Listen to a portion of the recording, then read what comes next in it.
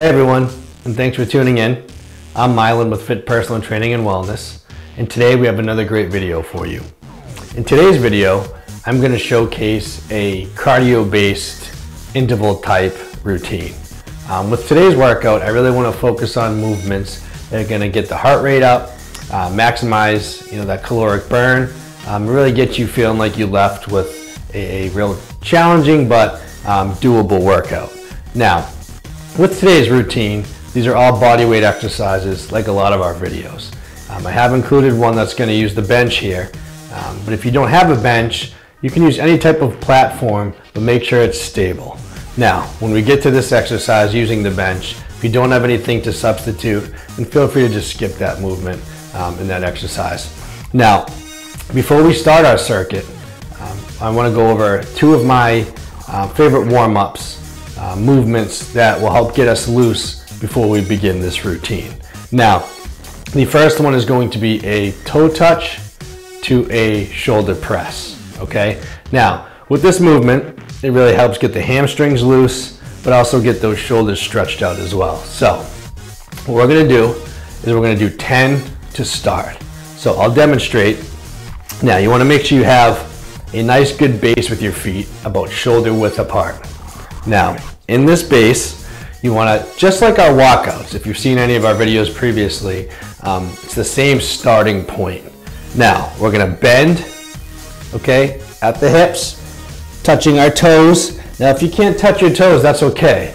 Go as far down as you can, but you feel that stretch. If you need to bend your knees a little more, that's fine as well. Same with the walkouts. So, stretch down, touch your toes. Stand up nice and tall. We're going to open up our chest and we're going to press our shoulders straight up. Okay? Touch the toes, stand up, and press. Okay? Now, for a side view, touch the toes and press those shoulders down. Now, you want to feel the stretch as you come down, right in the back there on those hamstrings. And as you come up, you want to make sure you're opening your chest. That chest open and get that press straight up. You're not bringing your hands together. We're just pressing straight up. Okay? So let's get 10 of those to start.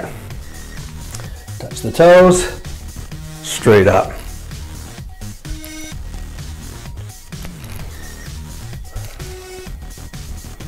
And go nice and controlled.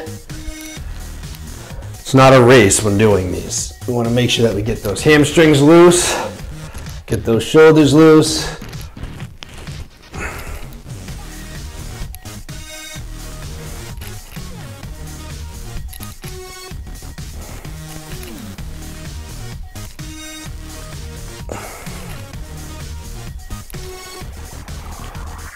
Okay. Now, this next one is called the Cobra. It's a common stretch movement that they will do in yoga quite frequently. And it's really good to stretch out those abdominal muscles and that lower back. So, with the Cobra, what we want to do is get down into our push-up position, but we're actually going to go chest to the floor and tuck our elbows in. Okay, now, with this movement, we want to keep our hips as flat to the ground as we can, and we want to push up, extending our arms, stretching that lower back. You want to look up, you don't want to look down. You want to get that neck stretched, keeping your hips as flat as you can. You should feel that in your lower back. You should feel that stretch right in that abdominal area.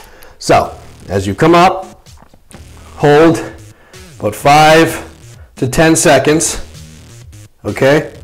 Nice good stretch, and we want to come right back down to reset. Okay, keeping those hips flat, elbows are in, looking up. Now, if you can't get that full extension without raising your hips off the floor, that's okay. What I want you to focus on is getting up as high as you can, where you feel that stretch effectively, without compromising too much of a raise of your hips off of the ground. Come back down. Right back up. It's important that you do look up slightly. Get that extension. Come back down.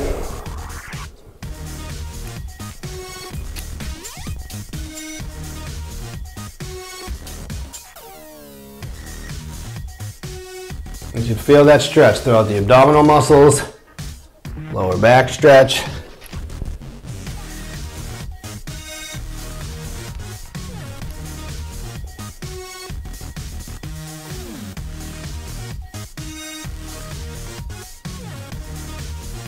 And come right back down. Okay. Now, traditionally, you can do 3 sets of each. Okay? 3 of the toe touches to the shoulder press and 3 sets of cobras. Now, remember, with the toe touches, bend as much as you can. If you feel like you're straining your hamstrings, then that's when you want to bend a little bit. Don't force yourself to stay straight-legged to compromise the integrity of the exercise. Now, with the cobras, same thing. Extend as much as you can with your elbows in while you keep your hips flat.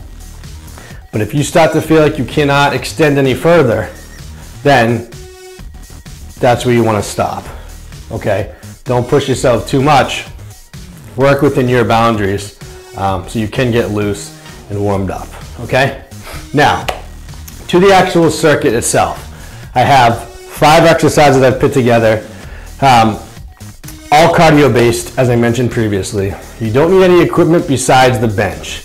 And I wanted to incorporate this one today because it's one of my favorite exercises, a really effective one that I like to do. So if you don't have a bench or some type of platform, you know, if you're outside doing this, you can use a street bench, a park bench, you know, a smaller wall, anything that you can step up with that has, you know, enough stability is fine.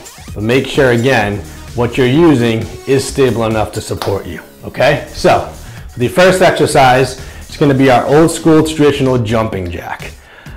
Everybody's done a jumping jack in one capacity or another, and it's such an effective exercise to get that heart rate up, which is why I wanted to start with it, okay? So, we all know, a good old jumping jack, okay, whether you played any sport or even from gym class as a kid, okay? What you wanna do is, looks like you're making that snow angel. Now, when we do these, we want to make sure we're engaging that core, okay? That core is always tight, okay? And like I've said in my previous videos, if you've ever, you know, tuned in for any of those, I always say, pretend somebody's going to try to hit you in the stomach, and you're always ready for it, okay? So again, old school jumping jack, like so, okay? That's going to be number 1. Number 2 is going to be our high knees. Now, again, another old school exercise, one everybody has done in some capacity. If you ever played football or any type of you know, sport like that, that's a common one that they'll have you do. Now, with the high knee, you want to keep that chest up, same thing, engage that core. You want to drive those knees up, okay? Now, what I like to do is drive my hands, my arms, with my knees. Okay, that way you can really build up, you know, some momentum, but also it's almost like you're replicating an elliptical. You can get the best of both worlds, a little upper body movement, a little lower body. So, front view here, want to get those high knees up, drive them up, same thing, engage that core, okay? That's the high knees. So jumping jacks, high knees. Now this third one, I'm going to use my ball here for our ab rotations. Now, you can substitute this for anything. Excuse me. You can use a water bottle, you can use a can of, you know, beans, you can use a book, anything that's small enough that you can keep centered and rotate with will do. Okay? So, with these, we're gonna come down onto the ground. Keep our chest up, back straight. Okay, now you can cross your feet if you want to. I find it more stable for me if I don't. Now, take the ball, keep that right in the center of your belly button, and you want to rotate through. looking to each side as you go, okay? Again, you do want to make sure you keep your neck aligned. You don't want to be looking down. Your chest is out, your shoulders are back, and you're engaging that core. This is a great oblique workout, but one that we're doing for time, so it does also get that heart rate up. So, to the side here, rotate through, okay? That's our ab rotation. Now, for the one I was speaking about earlier, that's going to be using the bench, okay? This exercise is a step up. Now, we're going to do one leg first, then we'll switch to the second leg. Each leg we're going to do for 30 seconds. Now with the step up, again, you want to make sure you have a stable type of structure to step up upon. Now, keep your leg up. Now you want to make sure you're centered when you step on whatever structure you're using. You don't want to be too close to the edge either way, because it's not good for your ankle stability. So, nice, good. Step up. Now, again, shoulders back, engage that core. And what we want to do is we want to drive up, nice and tall, and then want to come back down, nice and controlled. We're keeping the leg up that we're stepping with, okay? So, step up, back down. Step up,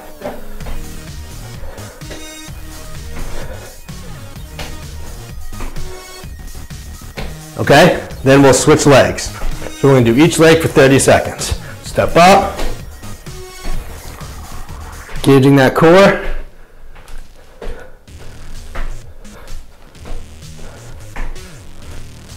Okay.